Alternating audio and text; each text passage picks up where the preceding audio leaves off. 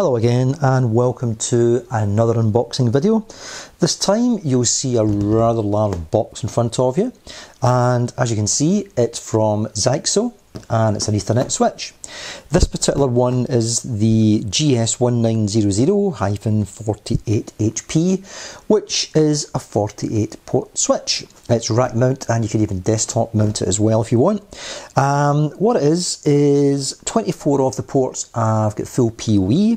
The other 24 are just standard gigabit RJ45, but we've also got a couple of SFP ports on this side as well, so there's quite a range of options on this particular model. So what I'm going to do is quickly unbox it, check what's inside the box, and then what I'll do is I will check the interface out for the configuration of it, give you a little look at that and see what you think. So rather than waiting any longer, we'll open the box, and inside the box, rather large switch. We have standard paperwork. What have we got? Chinese, safety warnings, declaration of conformity, and we have a quick start guide, which to be quite honest should be relatively straightforward for anyone that's worked with switches. You can see there we can put the rack brackets on there, screw that in, mount it onto the rack, or there's a little feet apartment supplied, we'll check that, stick it in the bottom and you can stick it on a desk somewhere. Details on the default IP address, which is worth bearing in mind if you're putting this onto a network.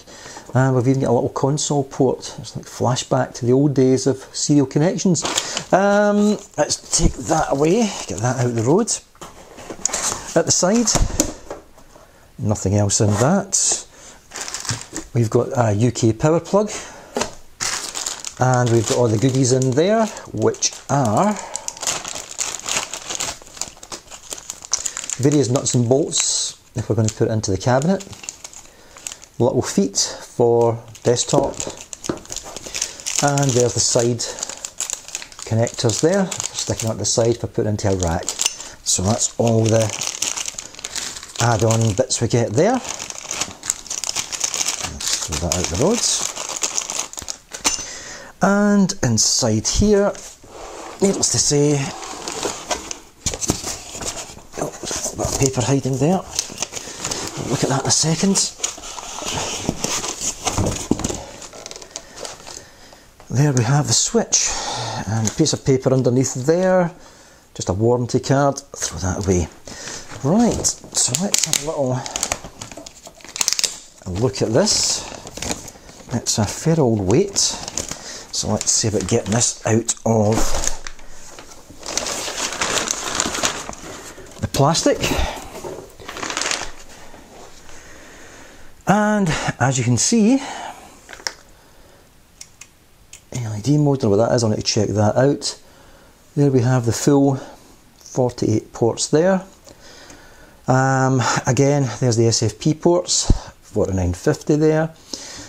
And at the back, we've got power, and strangely enough, in that diagram, it showed an old serial console, but it's not on this particular model.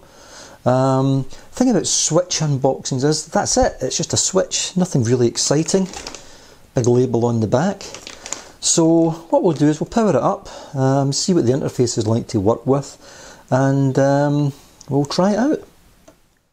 Right, so I've got the power cord that's been put into it. And I thought what I'll do is show you I'll bring this over, get it in a better position. So what I'll do is I'll plug this in and we'll see how noisy this is, because there's a couple of fans at the side. So let's plug it in.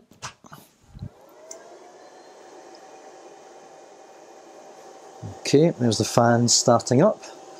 I would hope that this is only temporary.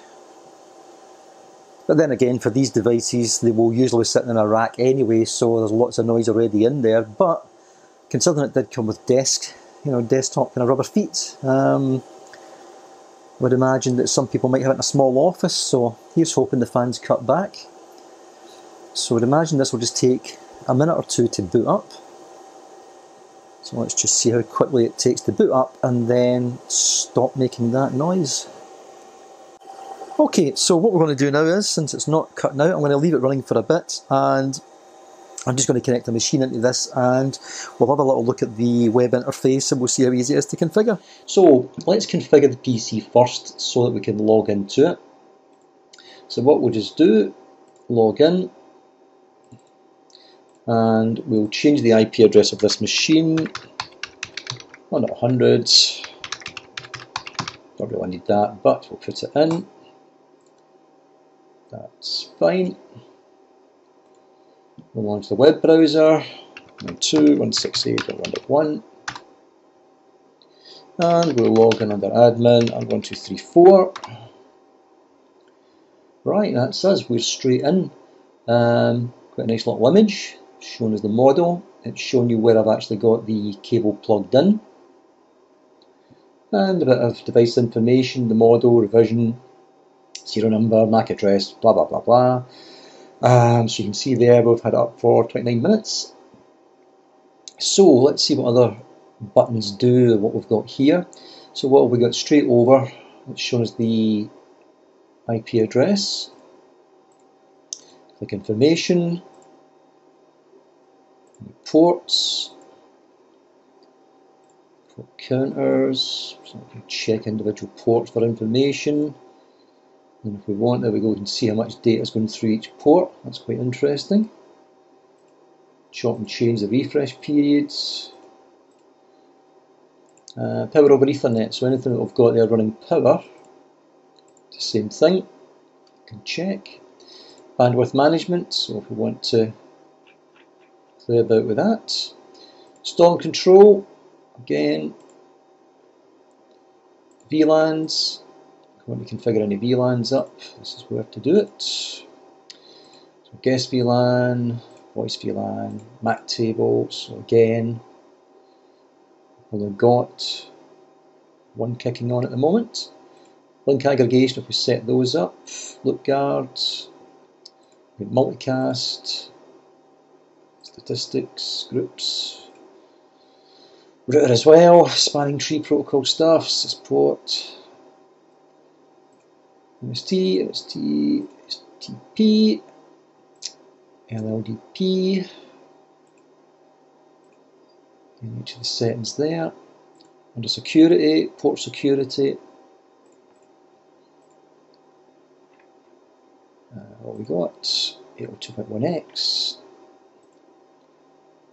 management, syslog, stuff we want to check, error disable, okay, so we can get at the configuration side, and see the IP address again, IP, time, information about it can change, and again, this is where we can start to go in,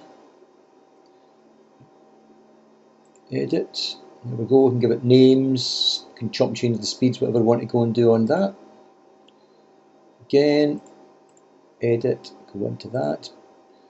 POE, so we go again, go to port, 1, edit, and there we go, so we can start to chop and change settings there as well. Quite interesting. Again, bandwidth management, so again, because we've got the 1 on there, we can edit that.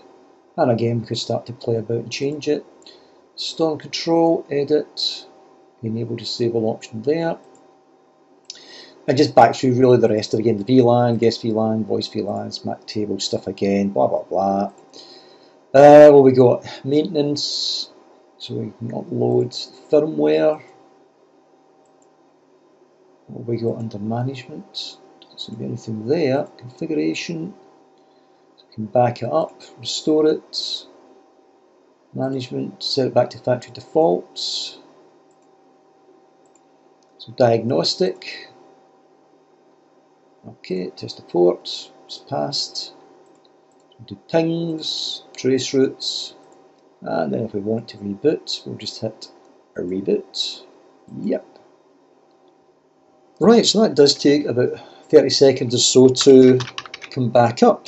1, 2, 3, 4. And that's us back up. So, that's just seen the interface, you've seen it being unboxed. We're going to install this in a couple of hours. See how that all goes. But many thanks for watching the unboxing video and the kind of config screen here. If you've got any questions, we'll do our best to answer them. And once again, thanks for taking the time to watch. Hopefully I'll see you again.